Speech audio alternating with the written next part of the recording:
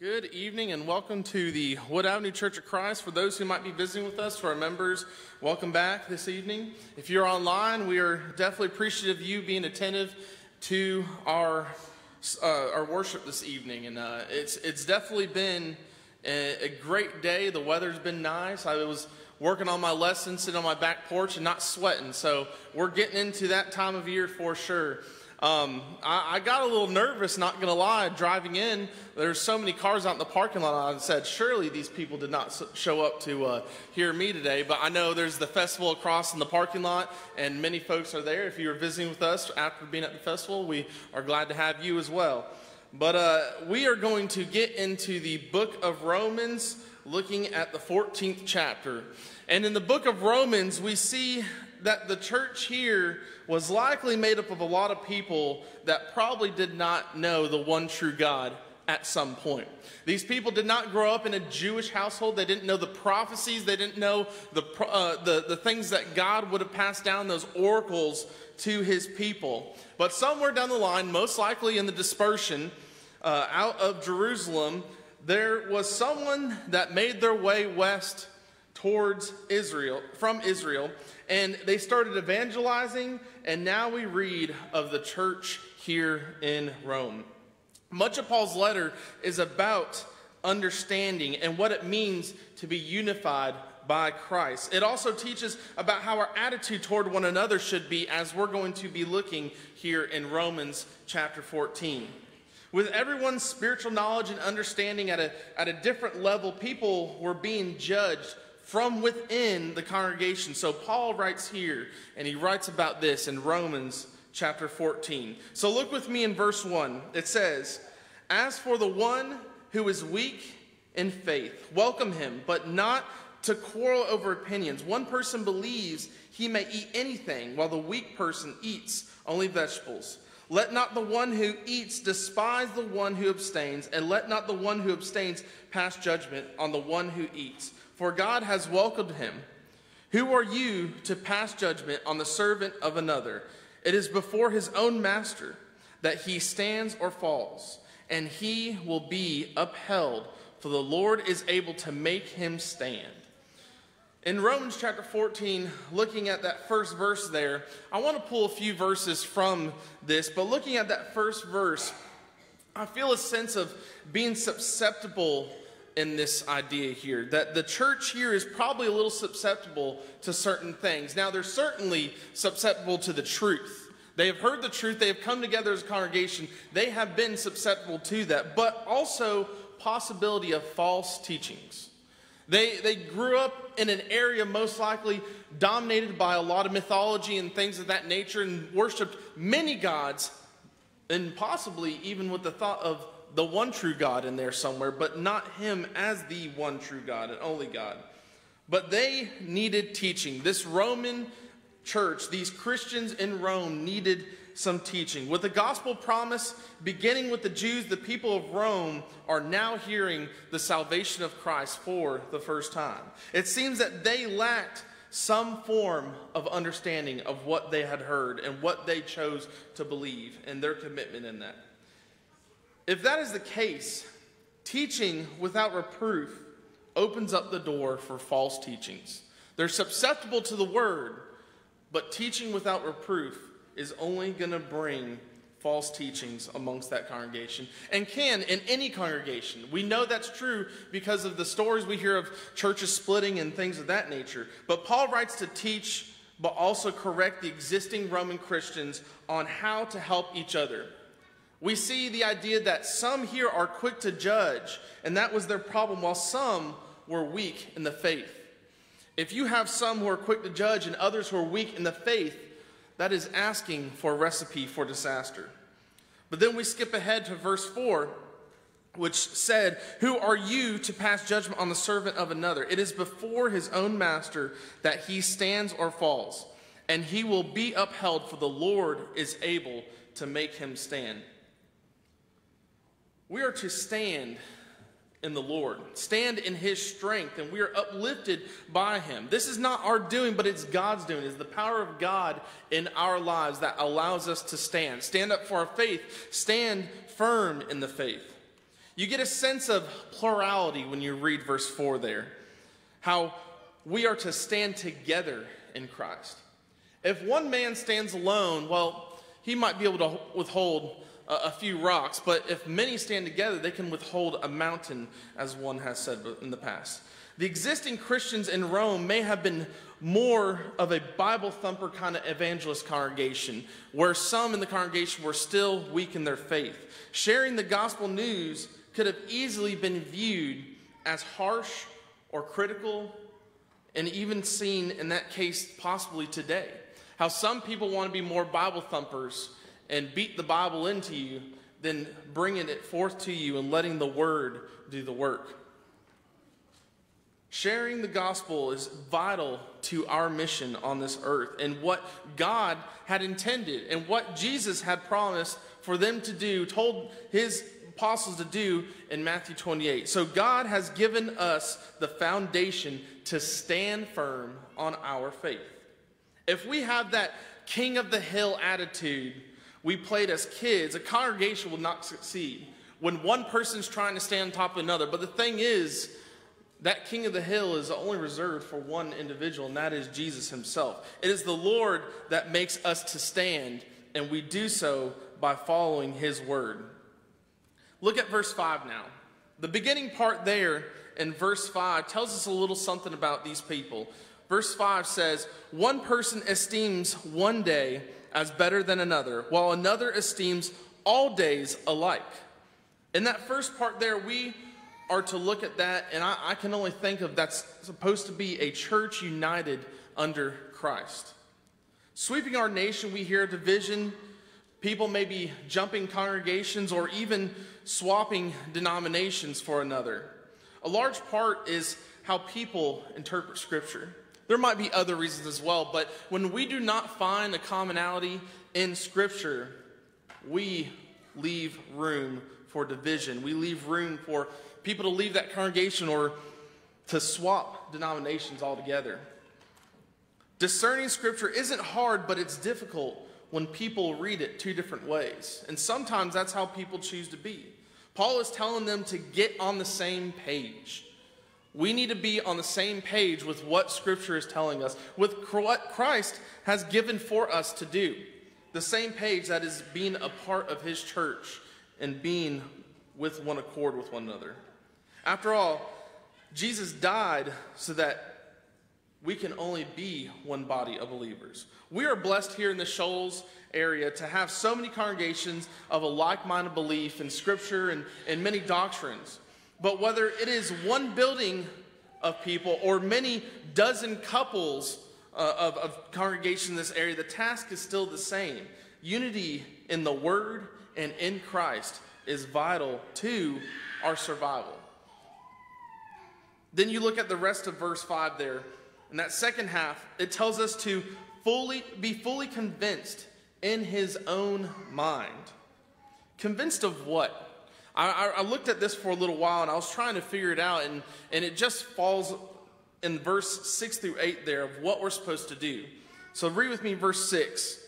The one who observes the day observes it in honor of the Lord. The one who eats in honor of the Lord, since he gives thanks to God, while the one who abstains in honor for the Lord and gives thanks to God. For none of us live for himself, and none of us dies to himself. For if we live, we live to the Lord, and if we die to the Lord. So then, whether we live or whether we die, we are the Lord's. The idea here in how we are convinced in our own mind fully is that we are not our own. We are not our own. We are the Lord's in all aspects of life. Whether we eat or drink or whatever we do all in the name of the Lord. If we chose to go about life without God running the show, we live a life that neglects God. I don't believe we intentionally choose to try to neglect God in our daily lives. For people who believe in God, they would not want to say that they neglect God. But it seems that we call on God most when we are at the highs in life and the lows in life. But what about the in-between? The in-between seems to fade sometimes. The in-between seems to be where it's a struggle. In my opinion, for me, that is the toughest place to be. That is the toughest place that we can find ourselves as Christians, in the comfortable place. If we're too comfortable with what we are doing in the pews that we sit in, with the lessons we hear, at home when we don't have anything else to do, but we just choose to watch TV all day, wherever we might be, work or school, if we are in the in-between and God is not there with us, we are struggling. We struggle to acknowledge him. What we can do is intentionally recognize him in all that we do. Colossians 3:17 that we just mentioned, and whatever you do in word or deed, do everything in the name of the Lord, but giving thanks to God the Father through him. Are you thankful for God and what he's done in your life? Are you thankful for the blessings he's given you? We do not need to neglect what he has done for us. So skip with me to verse 12 here. In talking about how these Christians here were struggling and what they were doing and the judgment that was being passed on to them within the body, verse 12 gives us an idea of, I guess, some absolute. It says, so then each of us will give an account of himself to God. It's short, it's sweet, but it's very specific. God's judgment is absolute. We get to have a lot of redos, it seems like, in life with many things. Some things you can't redo, but it seems like we can have a lot of redos in life. But eternity doesn't give you second chances. We get those chances now to make it right and to live a better life in realizing when we fall short. And giving an account of ourselves, can we say that we were completely faithful to God? God understands that we are flawed and gives us mercy to those who ask. But do you ask? And do you ask enough? Because temptation's always out there. So when looking at Romans chapter 14, verses 1 through 12, what does a judgmental heart make you out to be? I think the rest of the verse, the rest of chapter 14 kind of gives us that idea. And that's a stumbling block. And we know what the Bible says about a stumbling block, but they figuratively shut the door on opportunities to help each other and help unbelievers because of their judgmental hearts. And that's kind of what it seems like was going on here in the book of Romans and at the church here in Rome. Whether they were in the church or even outside of the church, it seems like the door was kind of being shut on some and not on everybody else. When I was a kid, I actually raced BMX bicycles on a dirt track. And I mean, you're looking at me going, how is that even possible? But I used to do that, and myself and about 15 other riders would line up on that line, and the gate would close on us, and we're going down this steep hill, and we're riding neck and neck with each other, going around these tight turns. So naturally, as you can imagine, you know, people might fall. Sometimes I might believe that it was mostly Josh Ross, the cause of those little collisions there. But there was not a warning flag as you came around that turn to slow down, and there was very little time for an instinct to dodge that person that might be down or even get out of the way of the people that are about to run you over. But too often I would find that I got caught up in the bunch and the dominoes would just fall. It's almost as if it seemed like sometimes someone's trying to just throw a log or a stick or something out in front of you just to knock you over. But that's how it was. Anyone that went down would obviously hinder you to finish that race. So in reading verse 13 and looking about that stumbling block, the context points to these people who are Christians yet stumbling because of a brother or sister in Christ. We were all in that race trying to finish, but who would finish first is what the goal was. But it was a good day if no one went down, but that rarely happened. If you talk about Christianity, it's a good day when we all stand together, when we all finish the race. And it doesn't necessarily matter who finishes first or last, but that we are all going to get there. You can be the safest driver on the road doing everything you're supposed to, but you can't control everybody around you. You can't control the vehicles next to you. Not everyone else may drive the same way you do. And unfortunately, sometimes the other drivers might be that unbeliever who would stumble in front of you, or a Christian even in the church who might stumble in front of you. People who would try to bring you down for what you believe. Sometimes it's unintentional. Sometimes it's with every intention to do your spiritual life harm. People are out there looking to do harm, and some people have to be on watch for that. So let's look at some simple fixes for a judgmental heart so that we can walk in a way that is better for us, in a more righteous path. So looking at this, take the time to get the Bible, the biblical understanding for yourself. And I think sometimes we that's an area that we might neglect, an area that we might struggle. But Proverbs chapter 4, verses 5 through 6 gives us some wisdom there, some insight. Proverbs 4, verse 5 says, "Get wisdom, get insight.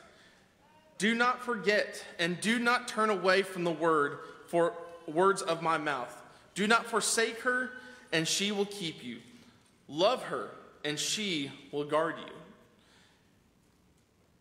It seems all too easy to get caught up in what we're doing, to neglect some parts of Scripture, or maybe just not really take the time to get into it. But we need to be people who are searching out wisdom, to get insight, to not forget what we're called to do, to not forget who we're called to serve, not forget the mission.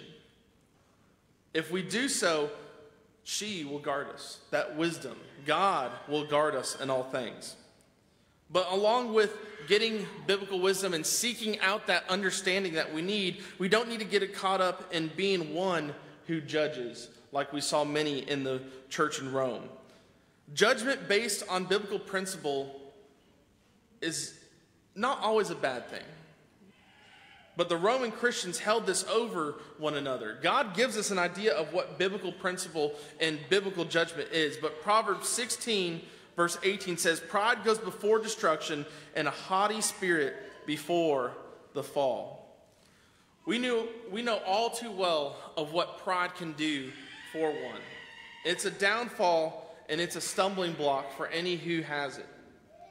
We know all too well and how it can destroy a congregation, and how it tears apart the idea that we are in a church that's run and headed by Christ. But then you read Matthew chapter 7, verses 1 through 5, "Judge not that you be not judged. For with the judgment you pronounce, you will be judged, and with the measure you use it, it will be measured to you. Why do you see the speck that is in your brother's eye, but do not notice the log that is in your own eye? Or how can you say to your brother, 'Let me take the speck out of your eye,' when there is a log in your own?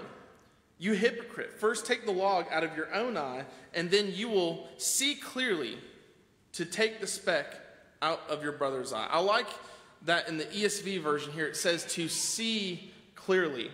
I'm waiting for the day when the doctor's going to tell me that I need glasses. I don't wear glasses or contacts, and I mean, there's plenty else wrong with me, but I don't wear glasses or contacts. I'm kind of worried for that day. But in a big way, it's only going to help me in the long run. Whether I'm driving, whether I'm writing something down, however it works, it can only help me to see more clearly. When it comes to Scripture and what we are trying to understand, when we see more clear, when we have an open heart, but a heart based around doctrine and biblical principle, we see more clear, and that can only be good for us. We need to be Christians who choose to see more clear the bigger picture that God has laid out for us. Another idea here is that we need to work as one who belongs to the Lord, that we belong to the Lord. Knowing that we belong to the Lord is the greatest benefit that we can be found in. And in Isaiah 43, verse 1, it tells us, "But now this says the Lord, He who created you, O Jacob, He who formed you, O Israel, fear not, for I have redeemed you. I have called you by name. You are mine." By redeeming us, a price was paid. With the price that was paid, He claims us as His own. If we don't belong to God, all that is left available is the world. But the world will cease, so the only option is to live for Christ. James 4:4 says that friendship with the world is enmity to God, making you an enemy towards the Father. We need to live for Christ. And in living for Christ, do and follow his commands, helping one another, sharing with one another, and how we can get to be where we need to be in our walk. Which brings us to the next idea. Create healthy Christian relationships. Healthy Christian relationships are what's going to get us through this life. If we do it alone, it's going to be extremely difficult. When I was a student at Freed-Hardeman University, the biggest thing, the greatest thing I could have done, the best thing I had done was plug myself into a congregation in the area. It wasn't necessarily the congregation that was right across the street, because there's literally a large congregation right across the street, Henderson Church of Christ, and great people there. But I found a church about 20 minutes away that allowed me to be plugged in, to teach classes with the middle and high school classes, to get up there and do song lead every now and then. And those things that they allowed me to do to allow me to be plugged in with them are about the greatest things that I did not foresee coming. It gave me a group of people to rely on. And when some tough times had come for myself or maybe others, that congregation was willing to lend a hand. But that's what the church is designed to do. Not just for a college student at the time, not just for anybody who's struggling, but to always help in any need for people in this building and out of this building. By redeeming us, a price was paid, and with that price being paid, he claims us as his own, and we are entered into that congregation, that body of believers that is the church. Look back at Romans chapter 14, verse 19. This point taken directly from our passage here. It says, "So then let us pursue what makes for peace and for mutual upbuilding." Peace is obviously something to grasp. Jesus says in what we call the Beatitudes is be a peacemaker. To work in being a peacemaker, but doing so for mutual upbuilding. What is going to benefit the person sitting next to you or on the other side of the building? What is going to benefit the congregation here at Wood Avenue? What is going to benefit the church in mutual upbuilding? We need to be people who are mutually working to build one another up in love and good deeds. We are always doing so, and if we are patient sometimes with one another, that going a long way, it makes the job a little easier. Sometimes it's hard to be patient. Sometimes people don't really seem to, you don't really seem to want to give them patience because they might be difficult with you. But patience is one of the greatest things that God has given us in his attributes. Many other things too, but patience goes a long way. James 1:19 says, "Let every person be quick to hear, slow to speak, and slow to anger." It's nothing you haven't heard before. Quick to hear, slow to speak, and slow to anger.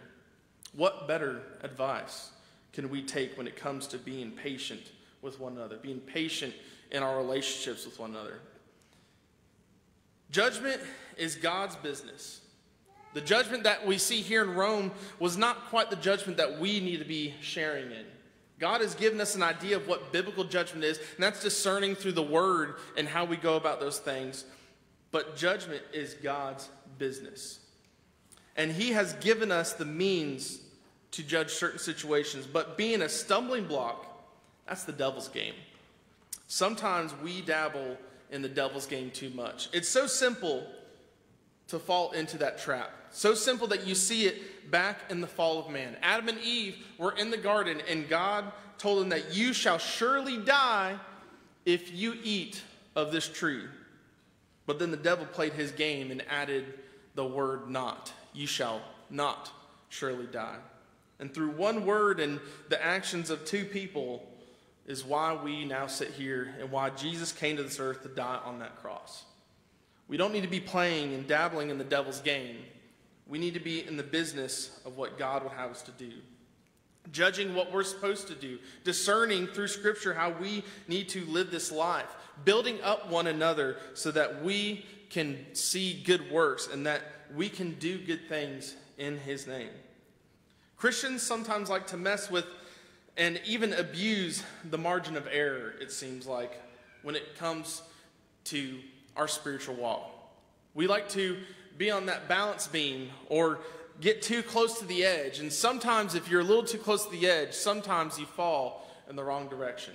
Sometimes we find ourselves dabbling in the devil's game or allowing sin into our lives. And it can be so small or it can be something so great, but the devil's always at work. I promise if you sit on the line, sin is going to creep in. How long can we abuse God's grace and the blood of Jesus before it's too late? How long can we neglect the faith that we are supposed to follow in? For all of us with breath in our lungs, there is time. There is time to work on it. As long as we have breath in our lungs, we are to be working in what we're supposed to do, what Scripture would have us to do, and what Jesus told us to do. And that is going out, seek and save the lost, but also working in this congregation, working in this church, working in the Shoals area, working abroad, wherever you might be, because there are souls to be saved. And Jesus knew that and commissioned us to do so. If you have not walked according to the words in this book, why do you wait? Why do you tarry so long? By putting off the old and living a life in Christ, it is the greatest gift that he has given us. He's done so through his son, Jesus, who went to the cross, his blood that was shed that cleanses us from those sins, and we come in contact with that blood in the pools of baptism. But sometimes we neglect the gift. Why do you wait? If you have become a Christian and have strayed away, forgiveness is readily available from the Lord. It is readily available for those who you might have hurt. Maybe you are just hurt by the things that you've allowed in your lives, and we would love to work with you and help you in any situation that you might find yourself struggling in. Whatever your need be, we ask that you would come right now and stand as we sing this song.